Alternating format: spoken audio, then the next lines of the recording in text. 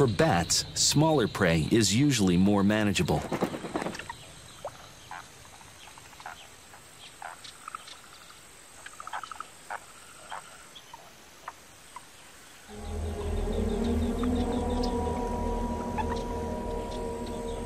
Fishing bats use echolocation to direct them.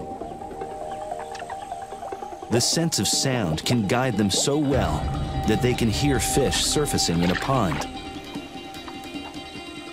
They use that sound plus echolocation to time their dive to the exact moment a fish rises close enough to the surface.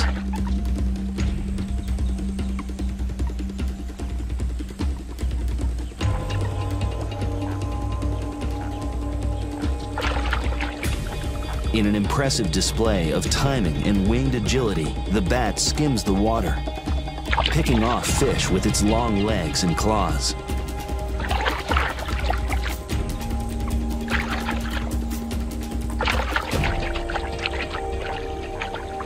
Using echolocation and otherworldly hearing, a bat like this one can catch and consume up to 30 fish in a single night.